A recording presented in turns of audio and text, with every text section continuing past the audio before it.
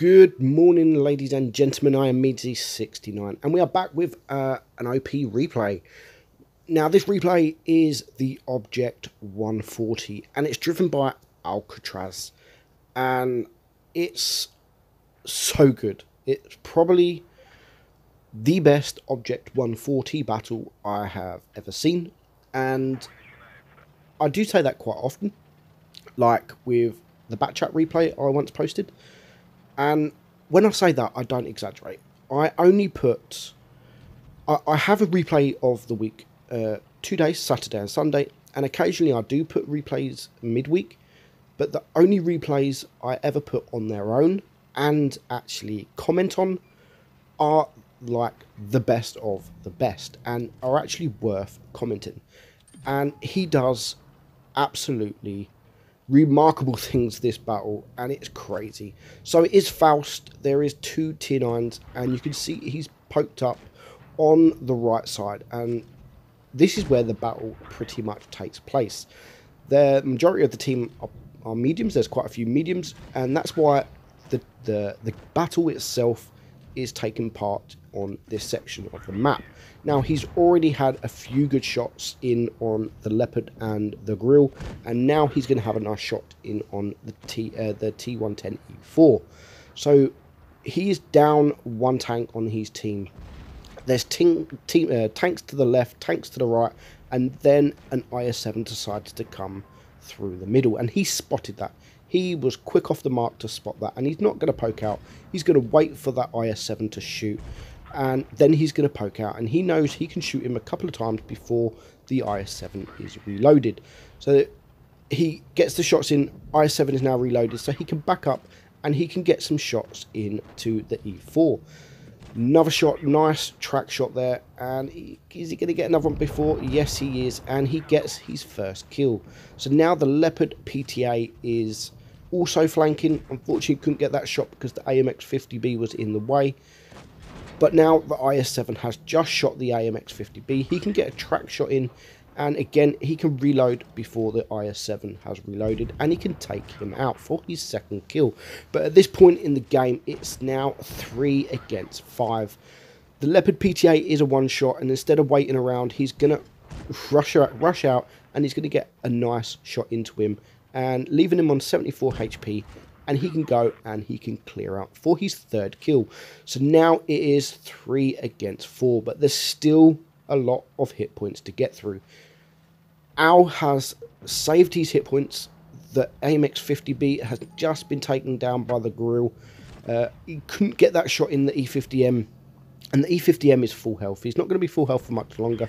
Gets a nice shot into him, and now it's just 2 against 4, and his teammate is a Grill, so he hasn't got much armor, and he's not going to last very long.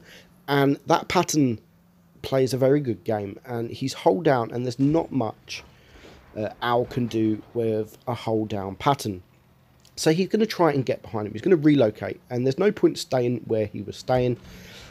Again, that M48 pattern is being a pain in the backside, but the Grill is now in a bad position.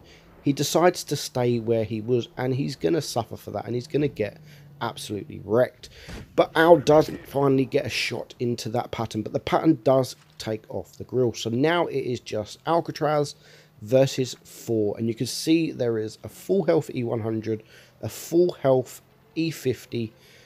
There's this pattern who has played a very good game, and it's going to be difficult. He's already done 4.8k damage, but he's still got an awful lot of work to do. 1 against 4 is very hard indeed, especially when 2 of them are full hit points, and especially when a pattern has done an amazing work. And again, he knows what he's doing. He's hold down, he's only showing his turret, and it's a bitch when you get a tank that did that and you can't do absolutely nothing. But he's in a situation now where he's going to be stuck in a corner, and the pattern is keeping him spotted, and he knows there is an E100 coming. He knows that there's a Grill around, and he knows that there is an E50.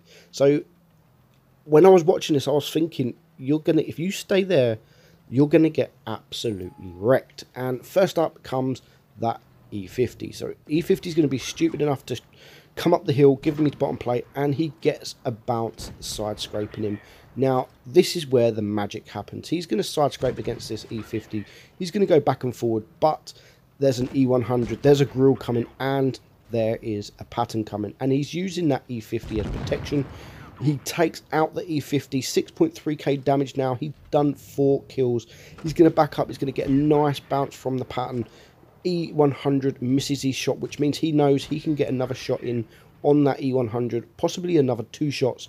But the main focus here is that pattern. He's the one causing the problems.